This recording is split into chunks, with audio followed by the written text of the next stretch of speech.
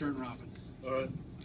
Thank you for those comments. Thank you all for being here. You know, I obviously haven't done this before, so bear with me.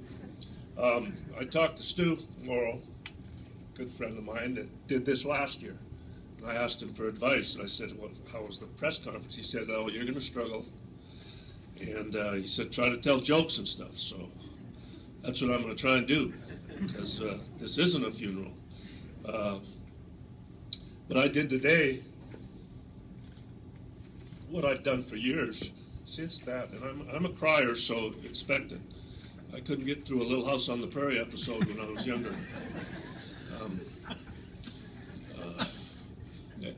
For years now, game days. I have a routine. In the afternoon, I get ready. I get ready to go. I get in my car. I drive up the Rattlesnake, up into the wilderness area where you park your cars. I throw in a CD. It's been a different CD every year for lots of years. It's nice stuff. It's mellow stuff. It's serene up there. Stepped it up a little this year with Adele, but it was Bocelli. I mean, I'm trying to be calm, get ready for the game. I drive up. I've done it every game, and I head into the game, and I go in and get in my office and do game plan and get ready to go. So the whole idea being, I'm trying to tell them, relax. It's just a game, and you know, don't go crazy. And so you can see how well that worked for me. I've never been able to help it. It's like a cattle prod or something. As soon as the ball goes up, just something I wasn't able to control. But I did that routine today, just for old time's sake.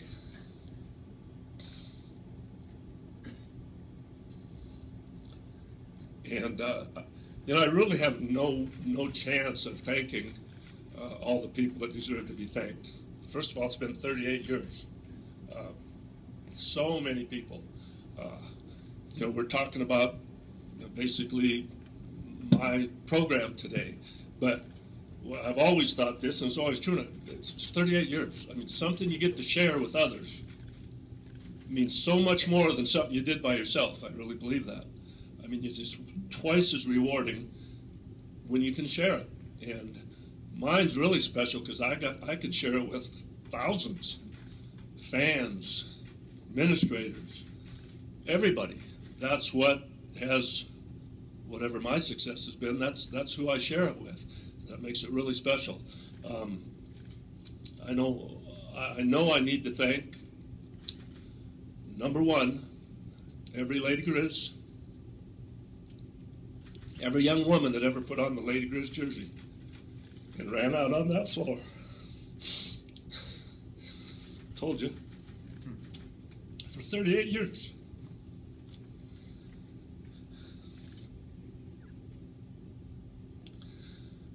And not one game that I don't think they gave me all they had. There's not one game.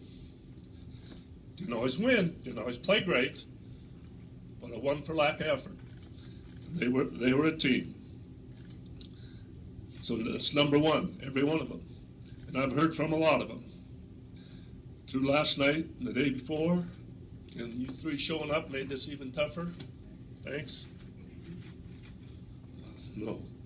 So I just think that's important because it's when you really think about it, I've never made a basket. It's the teams. It's the players' team. They control what happens. They control whether they're going to get along and have fun and bust their butt every day. And I've been blessed because that's what they've done for me. So pretty lucky. Obviously, I haven't had very many assistants. I've had just a few. They all played for me, and we shared a net for 32 years, and Shannon for, I think, 24, and Trish, who I'll talk about in a minute, for 22 as a coach. And now Sonia. Actually, years ago, before any of you guys nobody was watching, I had her name was Kathy O'Brien, was my first assistant, and a gal named Sarah Novak was my second assistant. We had a JV team when it was just first starting, and kept in contact with Sarah for a few years, and Kathy, not many of this. That was a long time ago, but I did. There was 2 other assistants in this program. But I owe a lot to my assistants. We share a ton. We work hard together, but we share a ton. I know what I'm going through right now. Thinking about the kids that played for me, having to tell the kids that are playing for me, and it's not easy. But I just want to make sure you guys know Trish is going through the same thing.